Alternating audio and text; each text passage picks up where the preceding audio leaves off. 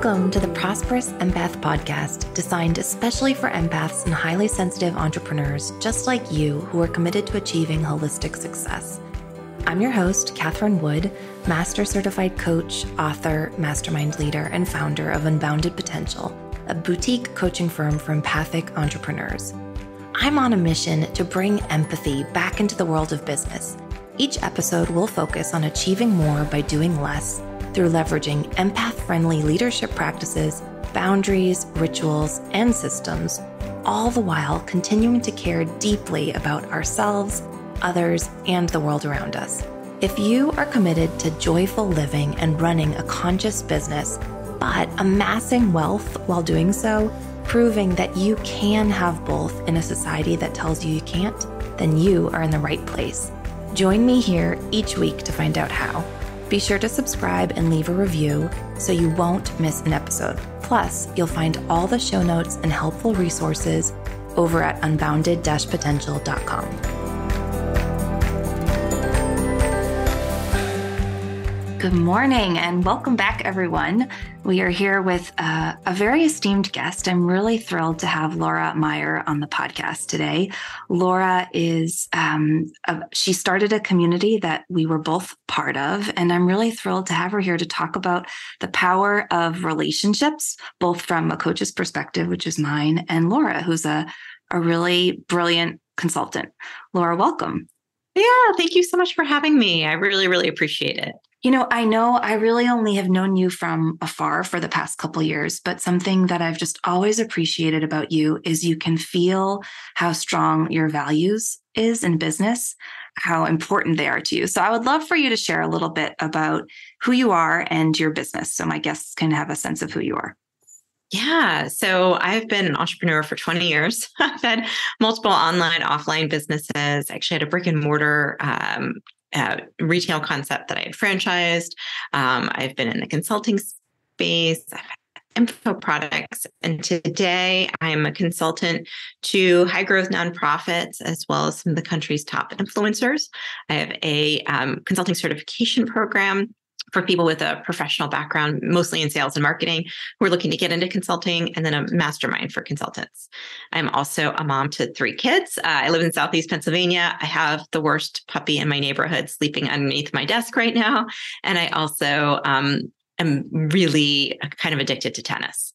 So that is just a little bit more about me. I'm on 3 teams this winter, which, I really actually have enough time to be on 0 teams, but I somehow make it work.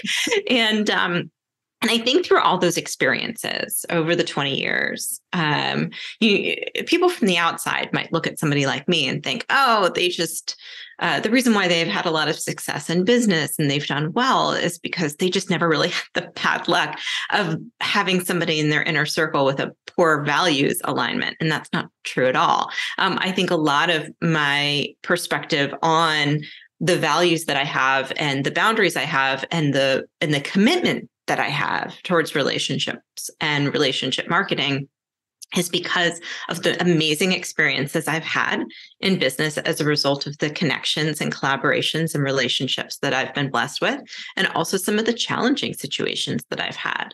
And I think over time, those combined really creates a strong foundation for the types of relationships that you want to be part of, that we all want to be part of. And our values sometimes come out of what isn't working for us or what we don't agree with as much as what we do agree with. And for me, I've been an entrepreneur for so many years at this point. Entrepreneurship isn't about trying to get to 7 figures or 8 figures or vanity metrics or certain numbers on social media, because you know that all that stuff's temporary. You've been running businesses as long as I have. What is permanent is purpose, right? What is permanent is the work, the meaning of the work that we do. And that has to come from values alignment. And that's why I'm so passionate about it. Mm-hmm. So when I think about relationship marketing, I think about, for me, I'm in the business of cultivating relationships. Like that's what relationship marketing means to me. And I'm wondering, do you share that sentiment or is it something even more for you? Yeah, I think relationship marketing can show up in a variety of different ways. It's the relationships that we have with the people that trust us enough to recommend us and to partner with us and to collaborate with us, that are aligned with us enough to put our names next to theirs and vice versa, right? And then it's the relationships that we have with our clients. It's funny because I've been in business for so long. I mean, relationship marketing was the only way to grow a business back when I started. I was running a 7-figure business when Zuckerberg was applying to Harvard. So it wasn't like, that was survival. There was no other way. It was getting on lists and getting in with other business owners that shared a client base. And I think in a lot of ways, we're coming back to that. What's old is becoming new again, because people are getting sick of trying to figure out the algorithm every single time that they want to meet a new client. And so there's that relationship piece, right? The front facing, but then there's the back end.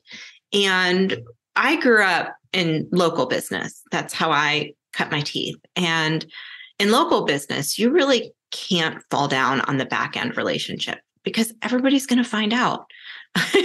Everybody will know in your community if your business underdelivered or provided poor customer service. It just isn't possible. And in the noise of the online space, I think sometimes that underdelivery on the back end relationship can kind of happen for a little while, but I do think eventually it catches up with you. So I think they're equally important. The connection we have with the people that have paid us money and that we have an obligation to serve, and the people that are just getting to know us. I really appreciate that perspective. I've never thought about it in terms of the back end and the front facing relationships. How have you noticed that your relationship marketing has evolved over the years and your efforts? Yeah. When I came into the online space about 4 or 5 years ago, I was surprised as to how underutilized the strategy was. I was very, everybody seemed to always want to try to get a new client through a launch or through a sales funnel. And I mean, I love launches and sales funnels. I mean, I basically eat them for breakfast as a strategist, like a growth strategist. But that was something that I didn't realize was a strength until I started speaking to people. And I was like, what do you mean you don't keep track of your leads, or you don't keep track of your pipeline? Or you're not in touch with people every single week and staying top of mind for them? What? How do you have a business? And I started to realize that this was something that offered a unique perspective in the coaching and consulting space. And that's why I ended up writing the book. And that's why I really enjoy talking about it, because I think it's something that everybody has. We all have relationships. We all have people that like us and trust us. And in a lot of ways, we're out there looking for the new person when we're sitting on so much goodwill that's really underdeveloped. It has me curious about if there are shared qualities or characteristics of the relationships that you love nurturing. Yeah. The relationships I love nurturing are a natural win-win. And that's the name of my book. So it's kind of funny to even just say that. I was like, can I say it any other way? I was like, actually, I can't. I just have to say the name of my book. But when I'm going to give you a couple examples. I'm having lunch with somebody on Friday who sent me a client that was one of the top business authors probably in the last decade. And I worked with him on a 5-month project this year. And I'm taking her to lunch. This is somebody who I was her client back when I had my retail chain. Then when she got started off on her own and broke off from the agency she was with, I was her first in line, her first testimonial. This is somebody that I have had a loving, caring connection with for years. This is not somebody that I was I went to a networking organization and was like, hey, do you have any leads for me? That is not how that happened. Another relationship that that is the source of probably about $500,000 of business in the next 12 months is somebody who is my client in private equity. And I just over-delivered because I'm like, this is somebody that I really want to think highly of me. It wasn't about over-delivering because of boundaries, or it wasn't about over-delivering because I was trying to keep him from letting me go. And eventually outgrew me and needed somebody in-house to be his chief marketing officer, who I helped him onboard and hire and everything. But it was somebody that I was like, this is someone I want to learn from and I want to keep in my world. Now we partner together on the nonprofit work that I do. So ultimately, I think the relationships that ended up being the most beneficial, mutually beneficial, are the ones that I went into with an intention just to be of service and just to do really good quality work because of the person that was in front of me and who they are motivated that within me. And I think for many people who are listening, again, they have those relationships, but they underestimate them. That's what I have found. I started out my business in B&I. Those were the first relationships I formed. And I just got married earlier this year, and we invited 4 of my former B&I members, because those relationships at the beginning of business, they just stay with you. Yeah. But I appreciate both in what you said and the motto from B&I, which is all about givers gain, right? Like the idea that give first, and we can expect to receive it, at some point, whether if it's not for the same person, it could be from someone else. But I think what I hear in what you're saying is the idea that you truly had an intention to be of service, to contribute, and you weren't expecting or waiting on a quick reciprocal response. Right. And I think it's the interesting paradox of relationships and relationship marketing. Funny enough, so B&I was a corporate client of mine. I love that.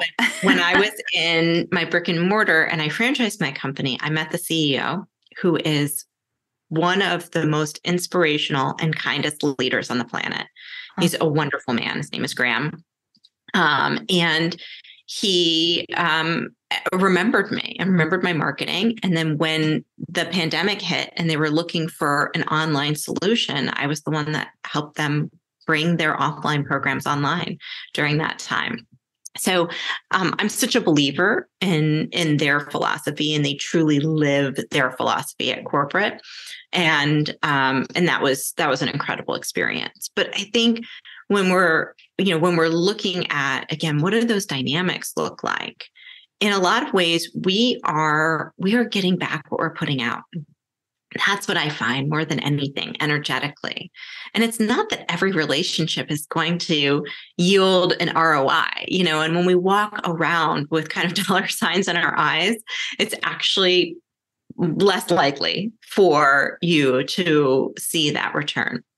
But I find that when you are generous for the sake of establishing credibility, for the sake of helping, because you love your work, you love your craft, you love talking about it, and you love seeing if you can help, that's when you really ignite that reciprocity that you learn to trust, I think, over the course of your career as an entrepreneur. In the beginning, it's hard to trust it. You're like, well, you see it go out and you're like, all right, when's it coming back in? But as you mature and grow, I think you get very used to the idea, like, it will come back. Like, it just will. It's just the law of nature. And as a result, that's when your business grows. I really hear like just that reminder to hold the faith of being generous and holding the faith that you will create win-win partnerships. Mm-hmm. Yeah. How did you learn that lesson? I think that can be a hard lesson to really learn and embrace over time as businesses ebb and flow and partnerships grow and flounder, like there's some battle wounds in that lesson. Oh, for sure. I talk about Don't Fear the Win-Lose, which is the last chapter of my book. And I have had some battle scars that in business that you would think like, oh my gosh, first of all, you could make a movie from that. And second of all, I can't believe you're still standing. But that's not the majority. When you really look at it holistically over the life of my career, and I think about the celebrities that I was able to do business with when I had my traditional business, when I look at the opportunities that I have today, it's not because I ran some kind of magical Facebook ad or because I posted viral content on social media.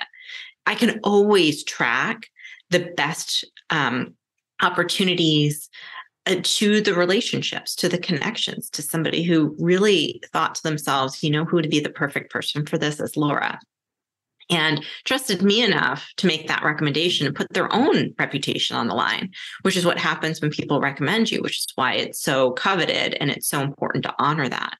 So I think over time, I recognized the patterns and I started to understand that was something that was consistent throughout my career, irregardless of the business that I was running at the time. And for somebody newer to business, you don't have that pattern recognition yet. You don't have those experiences yet. Maybe you have one bad experience, one good one, and it's hard to see the big picture of how it can all come together. But experience creates that wisdom, I think. I mean, I totally hear that. Experience, patience, faith, which I think faith is another thing I'd love to speak about with you, because I know that you're faith driven. I've seen it in some of your posts, and I'm wondering, I was raised Catholic. I believe in God. I don't identify as Catholic anymore, but I have consistently realized over the years that some of my favorite long-term back-end partnerships are with people of strong faith. And this was something that I came to completely indirectly, unbeknownst to me, but it's certainly a very core and clear pattern. So I'm wondering, how does your faith play out in your partnerships and the ways in which you do business, and how you move as a business owner? Yeah. It's interesting. That has evolved for me over time. It's so interesting that you asked that. And when I look back at times where things went really sideways with partners and with different people I was doing business with, it was usually the people with a faith background that ended up being the safest relationships, ended up being able to just be above whatever was happening. And I think for people of faith, and it's interesting, my husband would identify more as a Jesuit. I am half Jewish and half Italian. So I grew up Catholic, but now we go to an Episcopal church, which I find to be a really nice balance. And I spend a lot of time with evangelicals. I hang out with them. I really like them. So it's interesting to kind of see, where people end up. And I think this is true of people with Jewish backgrounds as well. I've had some awesome partners in a variety of different faith backgrounds. But for me, ultimately, what that comes down to is purpose, right?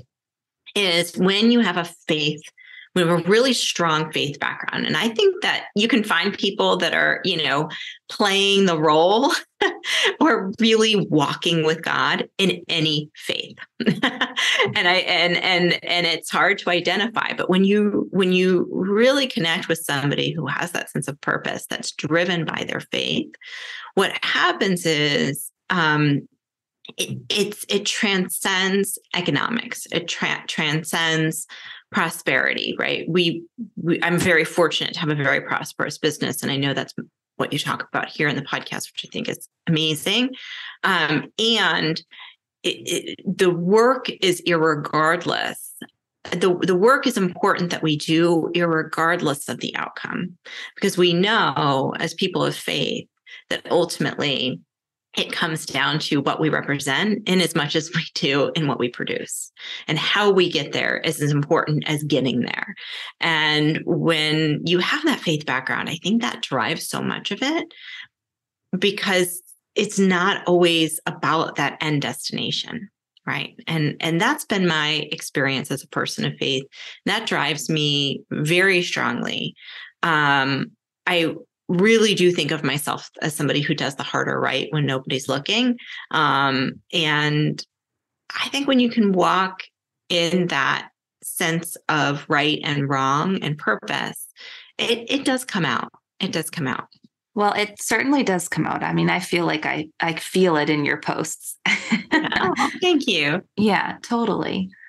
I really just appreciate, so my audience are oftentimes people who are wanting to get to a place of thriving financially and learning how to be generous but boundaried in business. And I think trust is a huge part of it. And the faith being of faith, I think, provides a dimension of safety in trusting other people, because there's a shared integrity, there's a higher a higher sense of purpose, to use your words, that I think provides kind of a baseline for reciprocity.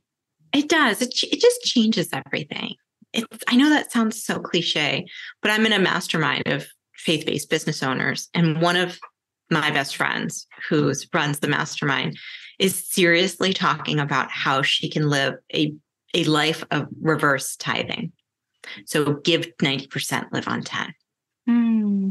Your drive for financial success it looks so different when you view the world that way. And I'm like, gosh, if she can give away 90, could I give away more than 10? So I start thinking, well, can I give? What can we live without? We live a super comfortable life. Like, do I really need everything we have? And then all of a sudden it just starts looking really different. Everything starts looking really different. The choices you make start looking really different. How you show up in your business starts looking really different when it stops becoming just about what can I keep? And I think that's a big part of it. 100%. I run a mastermind also, and we're reading right now The Soul of Money by Lynn Twist. Yeah. And she talks about the idea of valuing sufficiency over scarcity. And she says money is like water. It can be a conduit for commitment, a currency of love. And I really appreciate that reminder that when we can allow money to speak through our commitments, to speak through our values, that there is just a flow of reciprocity, an energy that extends financial gain. I think that's so true. I run a mastermind called The Abundant Consultant. So, it is about abundance, but it's about abundance with everything, with the financial abundance, freedom abundance, the abundance to the ability to write a check, if you really believe in something. I think that's ultimately why we're entrepreneurs. And sometimes in the busyness of being an entrepreneur, we can kind of lose sight of that. This all comes back to relationships for me. So if your goal in your business is, I'm not saying don't have financial stability, because financial stability gives you freedom. It gives you flexibility. It affords you so much, and it allows you to bless your family and bless others. So I'm certainly for all of that. But when you are approaching relationships out of curiosity, out of interest, out of seeking out shared values, out of having really cool conversations like these around making a difference, and you're pursuing relationships with that sense of purpose, it's very different than pursuing relationships with, okay, I'm going to get on the Zoom call, see who I can meet, try to get on as many Zooms as I can, get on a bunch of coffee chats, see who can end up being my client, try to pitch a bunch of people, see who says yes. Like, energetically, those are two totally different worlds. And you could both put them under the umbrella of relationship marketing, but the latter I've never done. I've just never done it. It's never felt intuitive for me. I've never taught that. And I think it's something that we could challenge within the coaching consulting space. Absolutely. I mean, I just hear transactional relationships. Yeah. It's, I think, one of the biggest tenets in the relationship coaching I do, the reminder that each partner has to give 110%, not 50-50, not 60-40, 110. Yes, totally agree. Well, we're wrapping up here, but I think there is one more thing I want to ask you about, and it's the idea of exiting relationships, because I think that, we both are highly sensitive. We both identify as empaths, and there's some very common traits about being that way in business, which is just we're givers, we're generous, we contribute to others. And sometimes that can be at our expense. Sometimes we don't create win-wins. So how do you gracefully exit from those win-lose dynamics? So I love that you asked this. And I think this could be a podcast episode in itself. So I'm going to try to keep it short, because this is probably everybody's question when it comes to relationships versus like, where do I go? What do I say? How do I conduct myself? I answer a lot of that in the book, the tactics, right? But how do I, as a highly sensitive, empathic person who cares about other people, and I'm relationships is probably my strength, right? Like if you identify with that description, that means that you probably have the potential to make relationships really work for you in your business and your life. And at the same time, that has been one of the hardest things I've navigated. So I'm going to give a resource to anybody who's listening. I really loved Boundaries for Leaders, and that is Dr. Henry Cloud, who is a faith-based author, and his work is awesome. And I've read all the boundary books, and like that one was the best one for me. And so that's a recommendation in case you want to dive into this deeper than what I have time for today. And then the second thing I'm going to share is just don't be afraid to bless and release. My mistake, I think in the past, not recent past, but way back past, is that I just hung on too long. I thought that if I showed up differently, or if I was, maybe it was my fault, maybe I didn't do something well enough, or I didn't apologize enough, or whatever, right? That if I changed myself, the relationship would change. And I think people like us tend to get caught up in that false thinking. But what I find now is there's just some non-negotiables, and you just have to know what they are for you. For me, it's honesty, it's transparency, it's not hiding, it's being really, really genuine about if something bothers the other person and they come to you, it's like, I get excited. I'm like, thank you. I really want to know. Being honest with yourself as to how open you are to those types of conversations, and getting yourself to a place that you have trusted relationships that people can come to you and be honest with you. And our responsibility is creating that space, but it's the other person's responsibility to show up authentically. And there's some situations where I just say, I care for this person, but this is way outside of what I can have in my life. Right. And then there's other situations where maybe you let them know, hey, if this happens again, I can't work with you anymore. Or if this happens again, we won't be friends anymore. And letting them know that that's your boundary. And finally, putting it in context. Sometimes somebody might do something that was totally accidental and they didn't mean it at all. And it was, they were thinking about it from a totally different perspective. That happened recently with a really close friend. And I was like, oh my gosh, I could totally see how you would see it that way. Totally get it. Thank you for letting me process it with you. Right. And it's like, those situations are all very nuanced, but it's important to be able to navigate them, because they are going to have different outcomes based on how that relationship is, how healthy that relationship is. Right. Mm-hmm. And so what I find is that if it's something that I just know, this is not going to get better, I will gracefully exit. And I will also say, don't be afraid of, this is probably the most important piece of it, is don't be afraid of sunk costs. Like, don't make a decision based on the future of something that you've invested in the past, whether it's your time or your money or your effort, because the longer you hang on to it because of sunk costs, the more you're keeping yourself from something new. And that has been another big lesson learned. So I just think you start to kind of see it coming sooner. You get better at understanding the differences from those different circumstances that I just described. And you also learn that not everybody gets access to you. Not everybody gets access. Like back in the day in the Jewish times, when there was a temple, like different types of people had access to different areas of the temple. And that's because God sanctioned certain people to have, early access or advanced access. And that was for a reason, right? And you'll just get better at sort of figuring out, this is somebody who can be an acquaintance. This is somebody that, I can show up totally openly with. And that happens over time. Mm-hmm. I share all of those sentiments. The piece about sunk cost really sticks with me, because sometimes, the idea of when we avoid making decisions for fear of sunk costs, like it often creates a self-fulfilling prophecy. Yeah. That fear often becomes expressed. So it's really just, you're just predicting your future.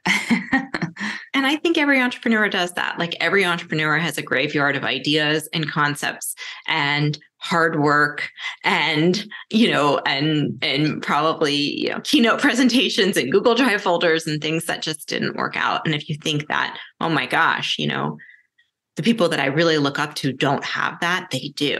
and learning to cut your losses and bless and release is something that I think some people are really good at it. Some people probably do it a little early. Somebody like me does that a little late. And I'm going to do that earlier. Well, I love that this podcast is going to air next month at the top of the year, at the top of that strategic decision-making for 2023. And I have no doubt people will take this advice and wisdom in mind as they think about the win-win partnerships that they want to create next year. We will link to your website and, of course, to your book in the show notes. And I'd love to close the way I close with every guest, which is to ask what has supported you in becoming a prosperous empath. Resilience. Resilience has supported me in becoming a prosperous empath. I think learning to dust yourself off and get back up. As an empath, when you see that there's so many people around you, that we tend to make up stories about what other people are experiencing because we're so empathic to their experience, but learning to just block that out and create your own path forward has served me really well. Love it. Stay in your own lane. Yeah, that's right. Laura, thank you so much. I wish you all the success with the book. Thank you so much for listening today to this episode of the Prosperous Empath Podcast with me, Catherine Wood. Make sure you subscribe and leave a review so you don't miss an episode and so more empaths just like you and me can find the show. As a thank you, each month, one lucky reviewer will receive a 60-minute coaching session with a member of our Unbounded Potential team. You can find all the show notes and bonus resources over at unbounded-potential.com. Thank you so much for listening and locking arms with me to bring empathy and prosperity back into the world of business.